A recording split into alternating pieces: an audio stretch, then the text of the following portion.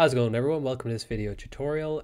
This is a video I want to make for a while. Basically, there is a method you can use where if you want to share a preview link with someone that will never expire, I'm going to show you how you can do that. In Shopify, they do have this ability where you can share preview links with people. If you were to go here, click on the three dots, click on the preview. This is normally what you would do. You click on share preview here, copy that link, and you could give it to someone. But the issue with that is if I'm sending, say, an email on a Friday to someone that they're not going to get it until the Monday. On Monday, they're going to come in and this link will have already expired, delaying the time it needs for us to resolve the issue or hopefully have them work on a theme for me because maybe they're a developer and I want them to work on a preview of a theme that is already published, but they can't view it. It can be very, very frustrating, but there's a very simple and quick and easy answer. And I'm going to show you here right now. So let's say I want to share a preview link with someone to our mode theme because it's not published and we want them to maybe check out a couple of things in it. So this is all you got to do. Here on the three dots, if you click here, you'll see you have the option to click on preview, which will bring you over to where you can get the link. But instead, just right click on the preview link here and copy link address. Why are you going to want to do that? Well, essentially what you've done is you haven't copied the preview link, you've copied the link that generates the preview link. Here, if I was to click enter, it's going to generate me a preview link. And if I shared this with them, then this link would expire after 48 hours, but this link never will.